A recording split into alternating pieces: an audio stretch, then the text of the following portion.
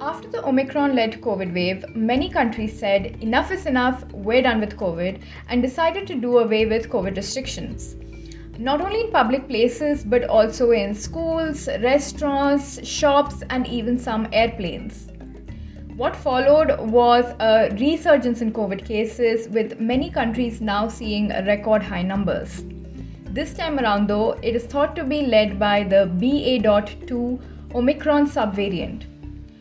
Today I'm joined here with Virologist Dr Shahid Jameel to discuss what this BA.2 subvariant is, how it ties to the COVID situation in the world right now, and how it can impact India going forth.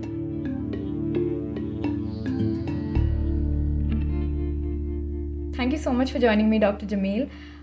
Getting right into it, a lot of countries, especially in Europe and in Asia, are seeing resurgence in COVID cases and are seeing record high COVID cases, even more than they did since the beginning of the pandemic. So what do you make of this situation right now? If you look at Europe, they are completely open. I can tell you about UK, where I'm now based, that everything is open.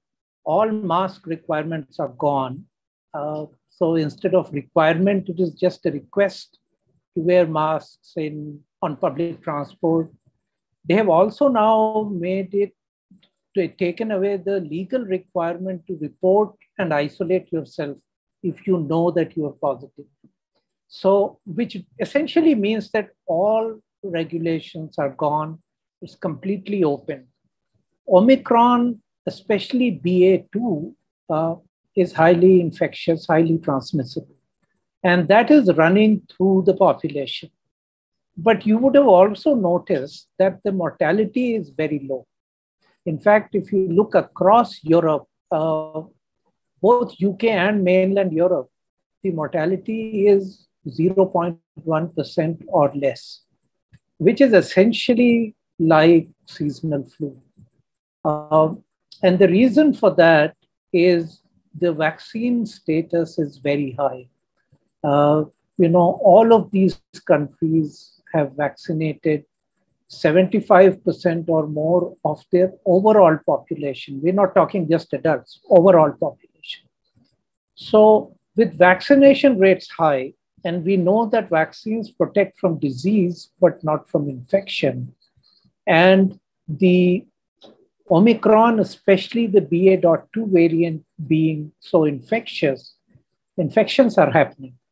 So that's what's happening in Europe.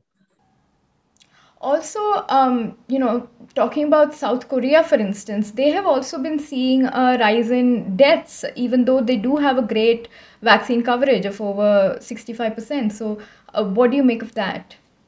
I calculated the rate today, and the rate is very low. In fact, the numbers are right in front of me, 0.07% mortality. So that's the data today.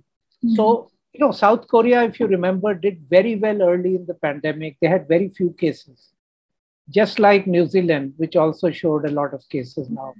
So protecting their population early, they did such a good job that later there were a lot of people that remained unexposed to infection. And there is now evidence that is building up that infection gives a much better protection than vaccination. And this is against reinfection.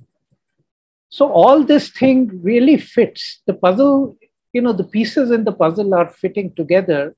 So I think while high numbers are discouraging, high numbers are worrisome, but severe disease and mortality is still getting contained. And you mentioned the BA.2 Omicron subvariant. Can you tell us a little bit more about this? What do we know about it so far as transmissibility is concerned? Can it cause more severe illness? It's a natural process. Viruses mutate all the time. BA.2 is a sub-lineage of what was earlier the Omicron variant of concern. So Omicron has developed multiple sub-lineages, which means that minor mutations have developed in Omicron So it is still the Omicron variant, but there are sublineages. And the three main sublineages are BA.1, BA.1.1, and BA.2. The status right now is that about 57% of the virus circulating globally is BA.2, about 42% is BA.1, and the remaining 1% is Delta. So Delta has completely been replaced by these two sublineages of Omicron. And BA.2 is more transmissible than BA.1, so it is overtaking the other sublineage. This is something very natural. The virus is adapting to high transmission. In Japan, they did a study in animals, in hamsters to be exact, and these were unvaccinated animals. And when they compared BA1 and BA2, they found that BA2 caused more severe disease than BA1. But humans are not unexposed anymore. Humans have either been infected earlier by another variant or humans have been vaccinated. So in human populations from multiple countries, the data that's coming shows that there is no significant difference between the severity of infection caused by BA.2 compared to the earlier Omicron.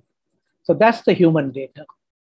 Do you think this BA.2 has the potential to lead to a fourth COVID wave in India? I think the problem is that in media, it's very binary. It's either fourth wave or nothing. I don't see it like that. There will be sporadic surges happening in different places at different times. India is very nicely vaccinated. More importantly, India has had a lot of infection. I will take you back to July 2021 when the ICMR fourth serosurvey results came out. And that showed 67% of people had antibodies, which was a time when vaccination rate in India was fairly low. Now, 67% of India translates to about 930 million people. If I extrapolate from that to this time, my estimate is that roughly 1.1 to 1.2 billion Indians have antibodies to this virus. So there is very widespread exposure as well as vaccination. So I don't believe that we will see a big, what media is calling fourth wave. But depending upon the vaccination status, depending upon how much immunity has waned over time, we will see surges happening in different parts of the country, which is a natural thing. But I think if somebody is vaccinated, doubly vaccinated, that will protect them from severe disease. As a policy, I think it would be very good if boosters are open to all adults, irrespective of whether you are 59 years old or 61 years old.